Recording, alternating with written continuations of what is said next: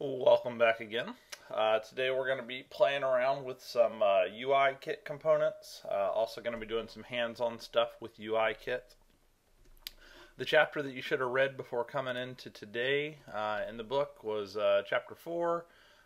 This one was called More User Interface Fun. The example that you did in this chapter is probably one of the most important to a beginner, just because it's got so many easy to use UI features in it, right? Like, once you get this chapter, you've got so many new tools under your belt, and they're easy to use. It's really the most bang for your buck out of any example. Just kind of look at it real quick. If you haven't done this, stop the video now, go do the chapter 4 example, then come back. Alright, so assuming you've done it, there are a lot of pieces in here. The first thing they added is they added a UI image view. These are very popular for getting images into your app. It's really easy to do. You can just stick an image right on there. They've also got some labels, and then they started playing with UI text fields. We're going to play with some text fields in our example today as well. Text fields are the primary way to get text input into an app. After that, it goes on and shows you a little bit about a slider. Sliders are handy, they're easy to use, and then it displayed the value of the slider in a label. I showed you the segment control. Segment control can be a handy thing. It's nice for even multiple options. The segment control switched between showing two switches that are just nice binary on-offs, or showing a button, so it showed just the button. Other things that it showed that I didn't have in this list is it also showed the the alert view, and it also showed the action sheet, which was kind of neat. I'm going to talk about the action sheets on the next slide. Also with the action sheet, it kind of introduced very, very casually a really important concept, and that's delegates. So a couple of the things that it did, we're going to talk about delegates a ton in this course, but this is just kind of a quick little teaser to seeing what a delegate's all about. The three things that were important in implementing this delegate: the control fun view controller, you can see that it implemented a protocol. So it claimed, I implement the UI action sheet delegate protocol. So that was step one. A protocol is exactly like an interface in Java. It's just a list of functions, and I say that I implement those. So it's an agreed upon contract for what the names of the methods are going to be called. And then this second chunk here, this is deep within clicking the button. The important line here is this one right here. It's really little bitty. It says delegate : self. So what that has done is this action sheet is an object, and it's now got a delegate, which is the view controller. And so what that means is anytime there's a delegate method that needs to get called, like when it appears, when it disappears, when a button's clicked, things like that, it's going to inform the view controller, which is its delegate. The one function from this protocol that the view controller implemented is called action sheet did dismiss with button index. So when you click a button, it calls the view controller. So delegates we're going to use a ton. There's a little tease here about how to use delegates, and they're really easy to use, but they're just all over the place when you start doing your iOS programming. So those are the things that were in that chapter. For a full list of all the things in UIKit, I'm not sure how well this image comes across, but there are a lot of classes inside UIKit. I mean, there are things that start off here with acceleration and accelerometer. You can probably guess what those are about. UI device, you can use that to get orientation. UI font, UI gesture recognizer. These are some more recent additions. UI image, this is one that used all the time for any type of usually PNG image. Screen mode, all kinds of great things. The ones that we're going to focus on kind of follow this path. So there's an NS object, and then there's a UI responder, and then the path that we're most interested in for now goes to UI view. UI view, I would probably say, is one of the most important like objects in Objective-C. Obviously, you're going to spend most of your time writing code in a UI view controller subclass, but I think UI view, because that's the part that makes things visible. If I had to pick like the most important class, it'd be that one. Obviously, no one class functions without the others. So, coming off UI view, you can see that there are a ton of things. So anything that's visible on the screen is pretty much going to come off of UI view. There's a couple up here with bar items that are visible, but most of the visible things come off UI view. So there are lots of subclasses of UI view. So for example, label is just a direct subclass. And then some other things that we're going to use today, we're going to use a UI text view. This one's actually a subclass of a scroll view because you can move it up and down. Table view, we'll get to that when we get to table views. We're going to hit it hard and heavy, so you're going to learn a lot about table views. But then the path that we're still most concerned about is this UI control and all the different UI controls that there are. So we're focusing our study kind of on these objects. So these are ones that were covered in Chapter 4. And then you can see I added text views to this list. So these are the ones that we really care about. And so just kind of before we hop into today's example, I wanted to talk about, a UI button, for example. It's a subclass of a UI control, which is a subclass of a UI view, which is a subclass of a UI responder, which is a subclass of NS object. So a UI button, the things that a UI button can do is it can do anything that's in its own class, and it can also do anything that a control knows how to do, a view knows how to do, a responder knows how to do, or an object knows how to do. So let's talk just really briefly about what these different steps are. You can also see for people that aren't controls, they won't have all the control features, right? And if you look at this, you can see like a UI label is not a type of control, so it won't have the touch-up inside and things like that. Same with the text view, it won't have a touch-up inside or anything like that, but these guys will. So just kind of going from top to bottom, what do you get because you're an NS object? So since you're a subclass of an NS object, the things that an NS object does for you is it's kind of the base object. All other objects are subclasses of NS object.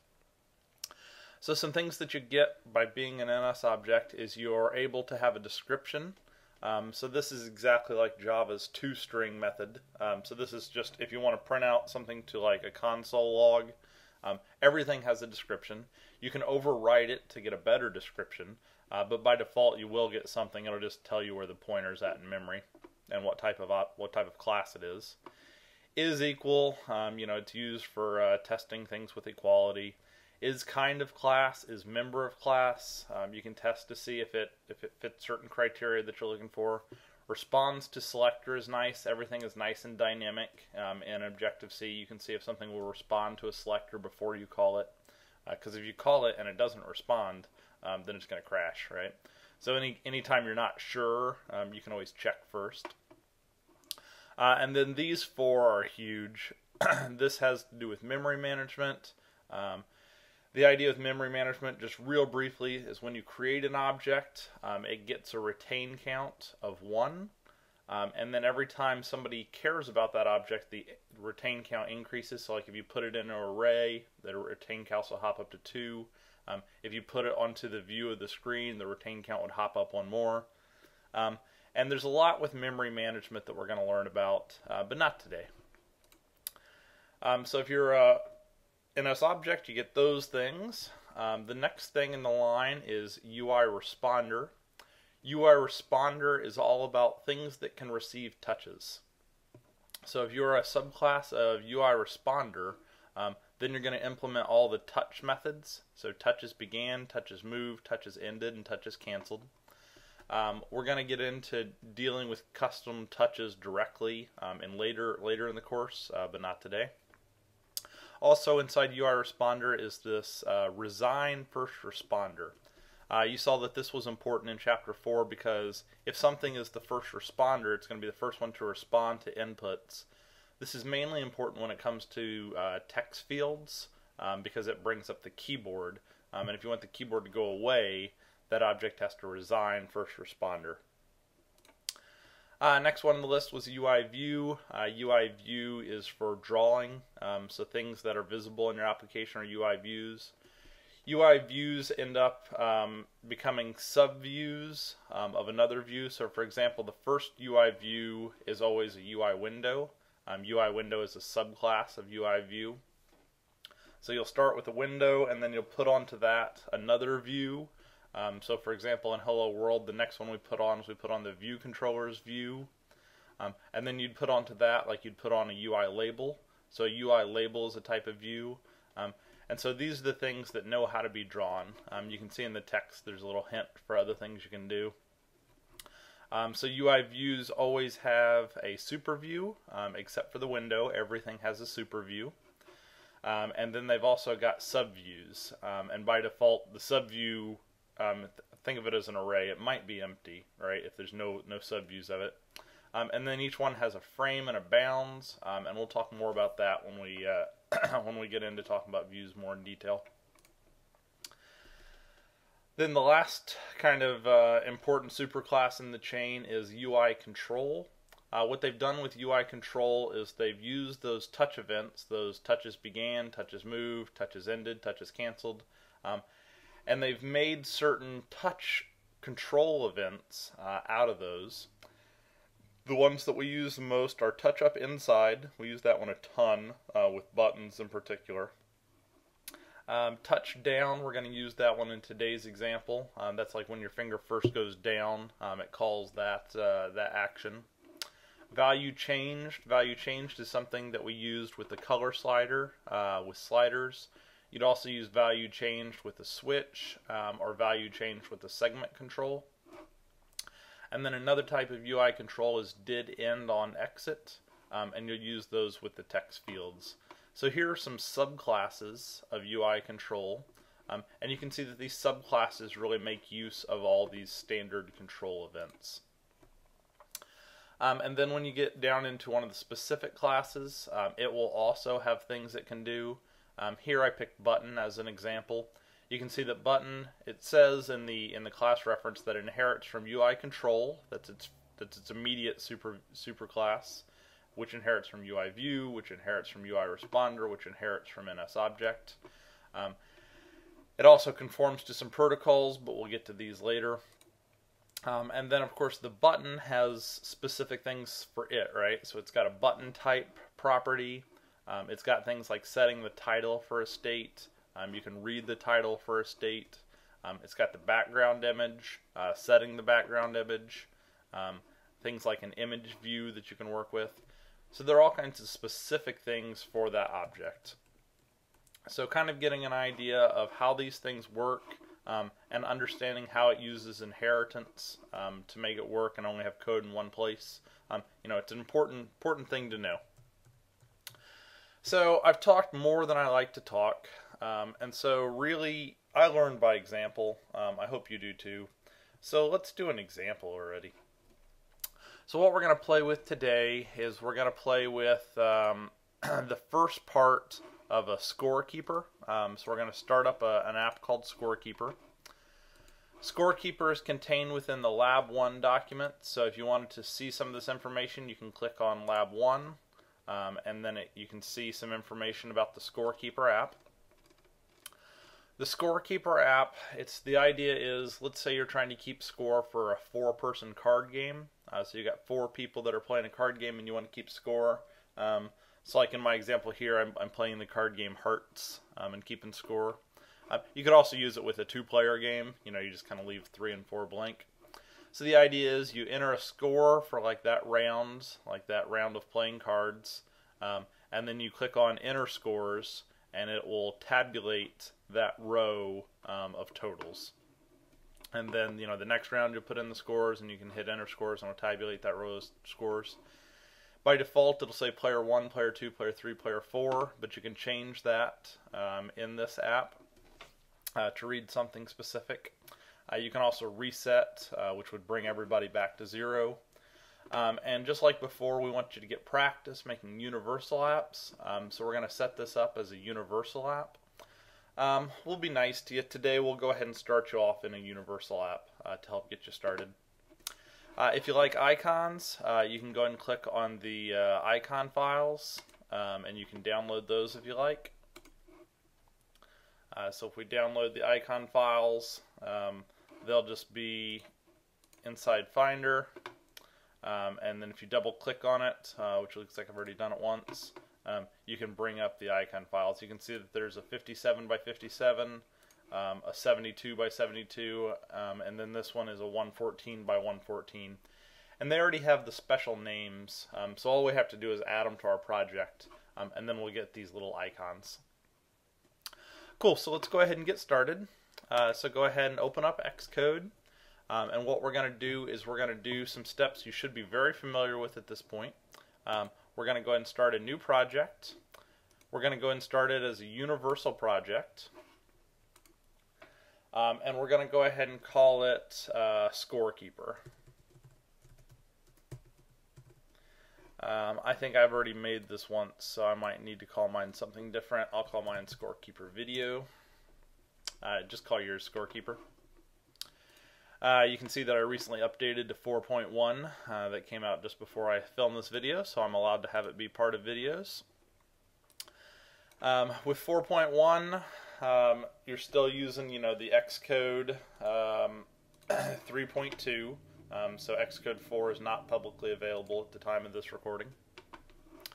When you click on a universal app, you've got your iPhone stuff, your iPad stuff, you've got your shared information, and so we're going to start off by adding stuff to this project to get it up and running. And the first thing I'm going to do is I'm going to add my icons. So I like icons, I think they're fun, so I'm going to go to my downloads. I'm going to add these two. If you want to make it for a high res, you also need to include that one. I'm going to copy them in. And I mean, just like that, the icon should work, right? So if I say build and run, the program won't do anything. It'll just be a nice blank screen. But if you close it, it should already say, show the icon and say the bundle name. But let's go ahead and fix that name. I didn't like that name. So in your info.plist, so the bundle display name, let's call it Score Space Keeper. You'll find I very rarely call my projects. I just don't have spaces in my project names. But in my name that shows up on the screen, I want the space, right? So I typically change the bundle display name like every time. And I think icons make things look so much prettier. I don't know why. I just like icons. So let's get started with this guy. What we're going to do today is we're going to go ahead and make the iPhone version of this app, and then we'll leave you the iPad version for you to do on your own. So the first thing that we want to do is we want to get up a single view on the iPhone. What I would love for you to do is I'd love for you to see if you can make this yourself.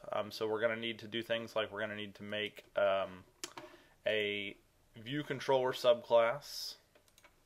I'm going to call it Scorekeeper View Controller.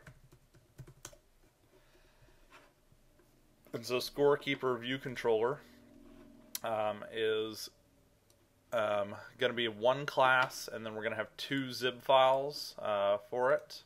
So we're going to say make a zip file for an iPhone, and just call this one Scorekeeper View underscore iPhone. And then we'll just go ahead and get you started on the iPad version. We'll go ahead and make the file at least. And so we'll say Scorekeeper View iPad. Cool. So let's go ahead and start making some connections in this. I would love for you to try to do it on your own. So go ahead and pause the video and see if you can do this by yourself. Alright, so I'll go ahead and do it as well now. So what I want to do is I want to do the code first. Doesn't really matter what order of operations you do these things in, just because they all need to get done at some point. So the first thing that I do in the code is I'm going to need a pointer to the instance that I'm going to create in Interface Builder. So at this point I've got a pointer to that instance that I'm going to make in Interface Builder. Next, I'm going to go ahead and make that object, so make that instance. So whenever this app launches, it's going to launch in the iPhone, the main window iPhone. And so what I want to do is I want to actually drag over a view controller. I don't like that view as well. I'm going to keep my descriptions on. But I don't want to make a view controller. I actually want to make a score keeper view controller. So I clicked on it and I hit Command 4 and I changed its class to score keeper view controller. And since this one's from the iPhone, I want to go ahead and load the score keeper view iPhone nib file whenever I want to bring up its view. And then inside the app delegate, I want to connect the root view controller pointer to this instance that I created. So at that point, this pointer now points to something useful. And now what I want to do is I want to come into my implementation file.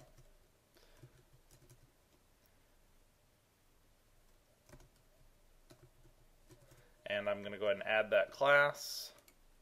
I'm going to synthesize the property. And then on the window, I'm going to add the subview. So I'm going to add this view controller's view. And because I want to keep up with good practice, I'm going to release it at the bottom. Cool, so at this point I've made the object and I've added its view to the window, so those things are good. Next we're going to go in and we're going to fix the zip file up just a little bit. The first thing you want to do is whenever you create a zip file of your own, you're going to have to change the file's owner type. This thing is owned by the scorekeeper view controller. When I say it's owned by, that's the object that launched it, that brought it into existence. Whenever you change the file's owner type, you have to reconnect the view. And then on the view, first thing I want to do is I always kind of like light gray better, so I'm going to change the background to a light gray color. And then what I want to do, just to make sure all my connections are working, I'm just going to stick a single label up here. I'm just going to go ahead and call it, I'm going to say round 0. That's something I know I'm going to eventually want. So at this point I'm going to go ahead and close down interface builder. And I want to see if I've remembered to make all the connections or not. Looks like I have. Shows up, says round 0. We're ready to get started. That should have all been boring review to at this point. Like you should look at this and be like, oh, you have to do this again. But you should be getting really good at it. Alright, so let's see what we want to make. The goal for today is that we're just going to make the view, and then we'll worry about making all the connections and stuff tomorrow. So really what I want to do today is I just want to drag things onto Interface Builder. If you look to see what we've got on here, you can see that I've got a label in the top. Then I've got 2 buttons, one that says Enter Scores, and then there's another one called Reset. It's hidden by the keyboard in this view. And then I'm going to make 4 text fields. And then after that I'm going to make, it's actually going to be 8 text views. So these player 1, 2, 3, 4 are actually text views. They're editable. And then the list of scores, there's actually 4. So there's a big text view here, there's a big text view right there, right there, right there. So let's start dragging some objects over, and that's what we're going to try to do for today. So we'll go ahead and make it in the zip file first, and then we'll start making the connections and stuff for it mañana. Cool, so dragging things onto this view. So let's go ahead and start by grabbing some buttons. So this button needs to say enter round scores. Enter round scores is a little lengthy. If you'd rather just say enter round score, that's fine with me too. We'll use our blue guidelines so that we don't violate the HIG. Then after that we're going to make some text fields. So the text fields, we're going to need to make 4 of them total. I'll start off by putting one over here. If you hit Command 3, at 97 big it's going to be too large. I found that 64 works pretty well, so I want it to be 64 big. Now what we're going to do is we're going to kind of copy and paste this 3 times. So it's nice if you know in advance some of the things that you might want to add to it. So for example, I'd kind of like for there to be a placeholder that says score, so that people know what this thing is used for. Other things that, since we're typing in scores between different rounds, we probably just want to clear off the score when editing begins. So I'll go ahead and say clear off the score when editing begins. The next thing we want to do is we want to switch the keyboard type. By default, we just want to show numbers, so we just want to show the number pad. So that's something that we'd like to do there. So now that we've made some of those basic changes, what I'm going to do is I'm going to hold down the Option key, and I'm going to drag this thing over, and I'm going to make a grand total of 4 of them. So 1 for each player's score information. Next thing I want to do is I want to start going ahead to create some text views. So a text view, you can see, can be multi-line text. For now, I really just want 1 line of text. And what I want to do is I want to make it just big enough to see that 1 line and look good. Other things you can do is you can change the color. So I'm going to hit Command 1 to go to this first screen, and I'm going to make the color, I don't know, something blue. Oops, I didn't mean to change the text color. How about I put that back to black, and then I change the background color. And we'll just kind of make it, we'll make it blue or something like that. Oh, too dark. Maybe a cyan. You can pick whatever color you like, right? Like there's nothing magic to picking certain colors. I'll pick a slightly darker blue. Another trick that you can use in this version of Interface Builder is you can hold down Command and then hit the minus key, and it'll change the font for you, which is nice. So it's a neat little trick that you've got. You could also get there by saying font bigger, smaller. So once you've got the font where you want it, I'll go ahead and say that that's good enough. I'll just go ahead and put it right below the score. Another thing that we did on this is we intentionally left it editable. So we've got an editable text view here. Then I'm going to drag out a few more.